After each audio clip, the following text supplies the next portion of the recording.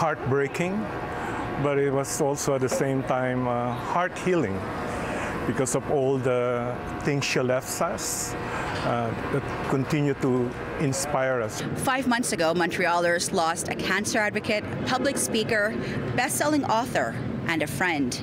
For those who knew her, Nalie Agustin's memory will live on. This new mural in downtown Montreal pays tribute to her and will be a permanent reminder of what Nalie means to so many. She's always, and it's hard to talk in past tense, always present everywhere in signs and symbols. But she's left such a legacy, and we're so proud of everything that she's done, and she continues to help people all around the world. So as hard as it is, we're just so very proud of everything that she's accomplished, and her name is going to continue to live on. She had a mission, and her mission was to touch people and help people. Everything that she's left behind, her book, The Diary of Nalie, continues to inspire and help people, and I want to see that. And I'm going to do everything that I can with my voice and with my platform to continue her legacy. We commissioned an amazing artist, Jazz 9.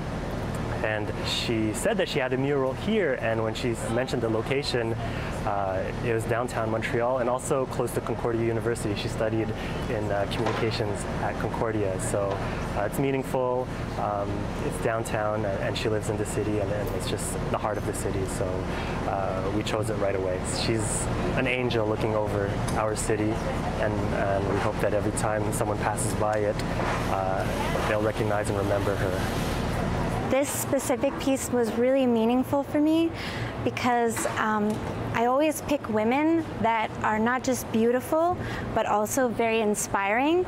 And Nalie is really the true definition of a woman that's not only beautiful outside, but inside. Jasmine also did a mural for Alicia Keys, and Alicia Keys follows her, and Alicia Keys is actually my sister's favorite artist. So there was that connection. We spoke to her, and immediately we wanted to commission her.